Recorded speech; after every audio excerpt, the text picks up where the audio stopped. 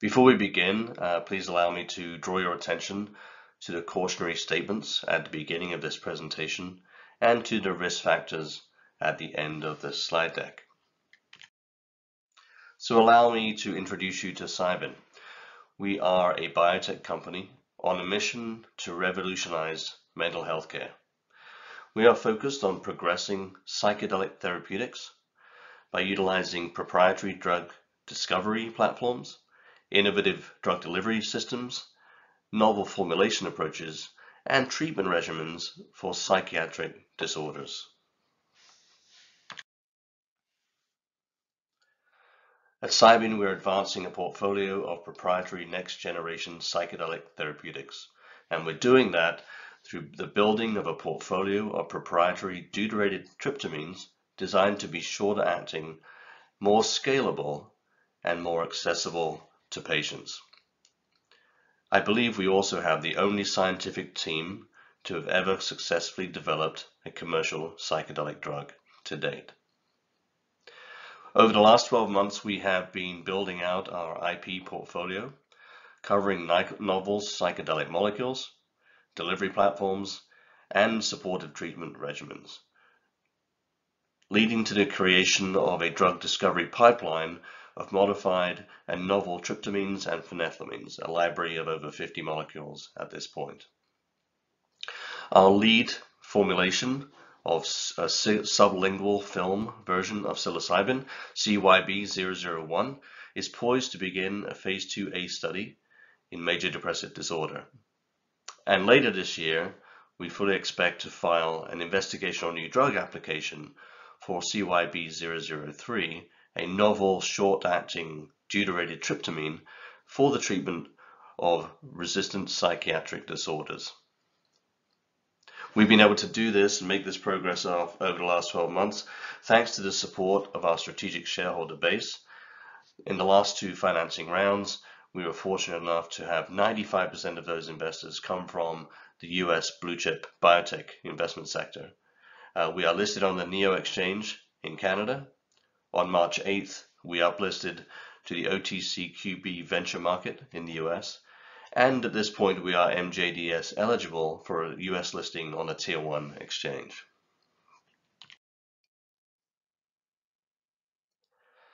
There's no question that an enormous opportunity is in front of us to change how we treat mental health disorders. Over 700 million people globally are affected with some form of mental illness, addiction, or eating disorder. Collectively, through indirect and direct economic costs, more than $2.5 trillion is spent annually on treating and dealing with the problems associated with mental disorders. And yet, the treatments that we have available today to treat conditions like depression, such as SSRIs, have been shown in meta-analyses to really be no better than placebo for treating moderate depression. But that's changing, thanks to amazing positive psilocybin research out of Johns Hopkins that we've seen in major depressive disorder. This is a study that was published in November of 2020 in JAMA Psychiatry. And unlike current treatments, the effect sizes here are really quite enormous, with 71% of patients, after just 2 treatments of psilocybin, having a clinically significant response to their treatment at week 4, and 54% of patients meeting the criteria for remission of depression. As the author says here, these results, these effect sizes, are more than 4 times greater than the effect sizes found with standard psychopharmacological depression treatments in certain studies. So clearly we have an opportunity to really transform how we treat depression and addiction and other related disorders. And of course, these results give us great confidence in our psilocybin program that we're progressing for MDD. There are both opportunities and challenges here. So clearly there are promising recent studies supporting the efficacy of psychedelic molecules for depression, for addiction, for PTSD, and other conditions. These molecules are well characterized. They're well understood. We understand the chemistry and we understand the metabolism. And we're seeing, as in that study from Johns Hopkins, large potential effect sizes, which reduce development risk. However, the current treatments or current molecules that are out there all come with their own challenges. And current psychedelic treatments that are in development require extensive therapy support and have very long treatment durations. The problem with those long treatment durations is that makes scaling these treatments very difficult. So significant work still remains to be done to create FDA-approved drugs that have a rapid onset of action, very controlled delivery, shorter duration of action, and a reduced dependence on healthcare system resources and therapists, for example. And that's our goal at Cybin. We're aiming to develop treatments that are more scalable and much more broadly accessible by patients in need. And we have the team to do that. A leadership team that has deep experience in healthcare, M&A, and capital markets, and a scientific team that has facilitated billions in pharmaceutical sales. This team has, over the years, published 300 combined peer-reviewed publications and has overseen more than 60 IND programs with the FDA. So clearly we have the resources and the talent to make our programs successful. So what are we focused on? Our research and development priorities at Cybin are focused around creating second-generation psychedelic molecules that are designed to be more scalable and accessible. And we're doing this by taking well-known parent scaffold molecules, including Psilocybin, DMT, MDMA, and improving their bioavailability.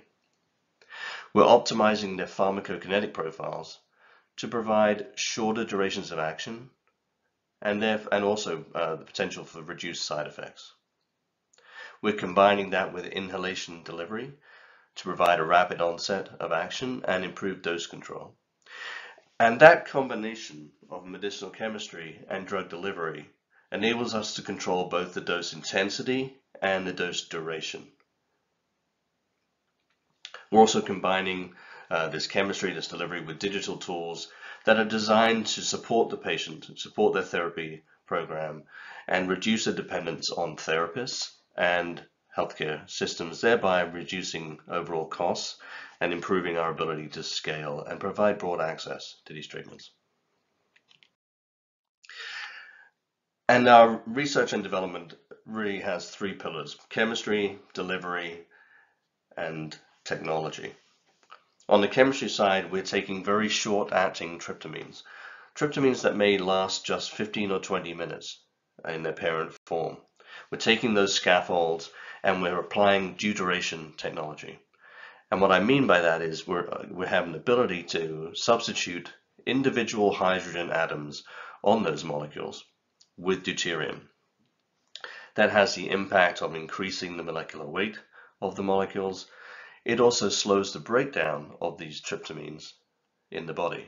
It slows oxidation, it slows demethylation, and therefore provides a longer half-life of these very short-acting tryptamines that we can design through selective deuteration to be longer or shorter.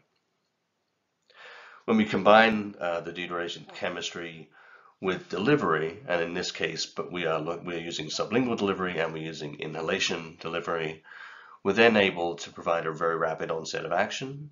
We believe that our inhalation platform should deliver an onset close to IV in speed. And we also have tremendous control, as I said, to dial up and dial down both the intensity and the duration of these treatments, and then combined with technology to help support the patient and healthcare systems. Our clinical pipeline is diverse. Our lead clinical program is a sublingual film formulation of psilocybin, CYB001, that we are developing for major depressive disorder. Behind that, we have a deuterated tryptamine, CYB003, which is an inhalation, combined with inhalation technology, that we expect to file an IND for in 2021 and entering the phase 1 clinical studies this year for treatment-resistant psychiatric disorders. And then CYB004, another deuterated tryptamine We plan to enter the clinic in 2022 along with our phenethylamine program. Let me take a minute to talk to you about our sublingual film formulation CYB001, poised to enter phase 2A imminently. This sublingual formulation we're studying in patients with major depressive disorder, and our phase 2 program is in two parts, phase 2A and phase 2B. Phase 2A is a randomized parallel group open label study designed to determine the appropriate equivalent dose of our sublingual film compared with a 25 milligram oral capsule. Here we are studying 1, 3, 5, and 7 milligrams of our sublingual film with a 25 milligram oral capsule in 40 patients with major depressive disorder. Primary endpoints here will be to determine the PK curve, the onset of action, the appropriate equivalent dose, and the duration of action, and secondary endpoints will include safety and efficacy. Once we have selected the appropriate dose from the phase 2A, we will then move into a phase 2B clinical study, a randomized, double-blind, placebo-controlled safety and efficacy study in 120 patients with major depressive disorder. 80 of those will receive the active film and 40 will receive placebo. Our primary efficacy endpoint in this phase 2B will be a reduction in the MADRS scale, the Montgomery-Åsberg scale for depression at 30 days. And the entire program will take about 12 months to complete enrollment, with data coming some months after that.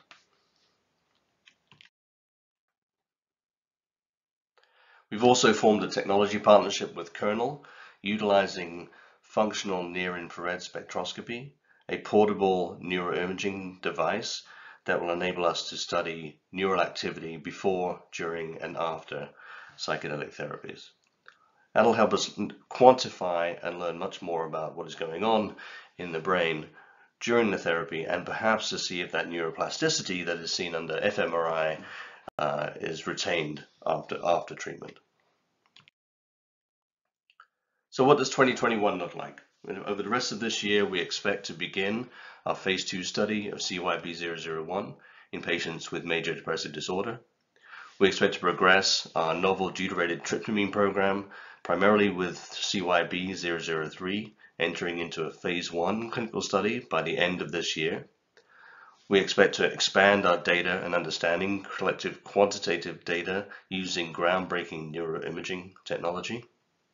We're in the process of developing a digital support platform that's designed to support the patient and reduce healthcare system resource needs, aiding scalability and reimbursement. We plan to continue filing and expanding our IP portfolio, covering novel molecules and delivery mechanisms and technology platforms. And we can plan to continue our path around M&A and partnering. And as I mentioned, we're MJDS eligible for a US Tier 1 listing over the next several months. In summary, at Cybin, we have an experienced management team with a proven track record in both healthcare and psychedelics. We have 10 patent filings today and growing, and a discovery pipeline of more than 50 molecules at this stage. Our lead program, CYB001, is ready to enter phase 2, and we have a deep preclinical pipeline of both tryptamines and phenethylamines for a wide range of indications. We have a strong strategic investor base and access to capital, and we're well capitalized to continue and complete our programs throughout the course of this very busy 2021. And with that, I'd like to thank you all for attending and for your interest in Cybin. Thank you.